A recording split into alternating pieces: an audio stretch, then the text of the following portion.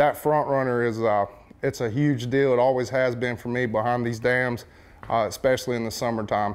You can never go wrong with the scrounger. Absolutely love the scrounger year round.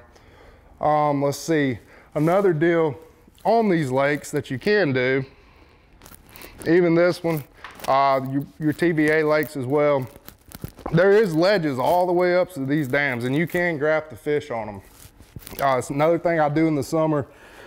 Lake Mitchell here actually has a ledge right there, and you can graph those fish. You can graph them really well with the water off, and usually they won't bite, but you can come back and catch them when the water's on.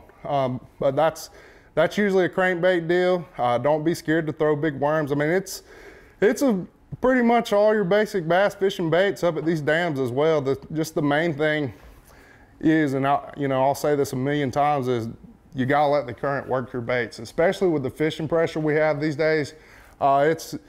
It's really mind-blowing how many boats will be behind that one particular dam on a Saturday morning bass tournament, sometimes 20 to 30. I mean, and they're all catching them. But the main thing to learn is to let the current work your baits for you behind these things.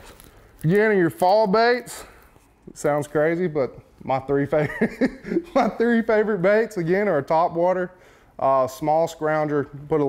I like in the fall, late summer, fall, I truly like, there's not as much current flow. I like throwing the little scrounger, like a 3/16 or a quarter on tiny flukes are really good.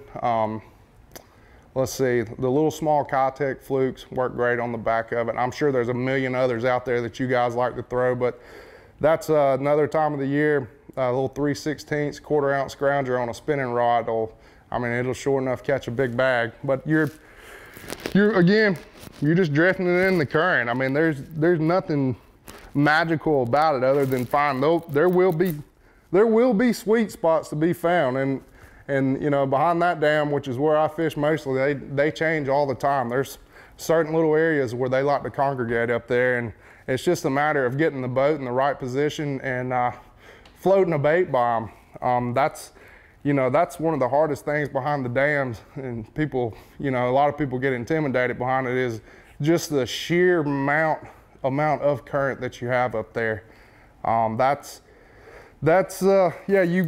You got to learn. That's the main thing to learn back there, is learning how to drift a bait to a rock that's 40 feet from the boat, and getting the current to take it perfectly to them, because those fish are just like everywhere else in the country these days. They're so pressured that first of all, they're not going to really chase, because they've got all the food in the world coming to them. But second of all, they're so smart nowadays that it's got to look as natural as can be to get them to bite.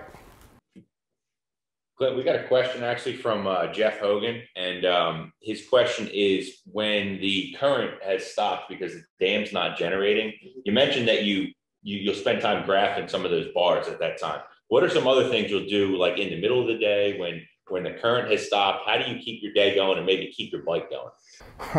Usually pick up a spinning rod with a little Ned rig style bait. I throw a little Nichols Lures toadstool that actually I did with a little brushed weed guard on it that keeps it from getting hung up as much. But that's a lot of spotted bass right there, and they absolutely love the little Ned rig baits. And that's one of the few ways to get them to bite. You can catch a random one on a top water when it's like that, but usually if I'm fishing a bass tournament, honestly, I leave the dam and go find the farthest back up a creek I can find and go flip for a good largemouth. If I'm in the middle of the day fishing a tournament and they cut the dams off, I'm running away from there. And the information Bass University provides isn't your basic run-of-the-mill fishing video. This is specific information from A to Z to help you learn, get to the water, and become a better angler quickly.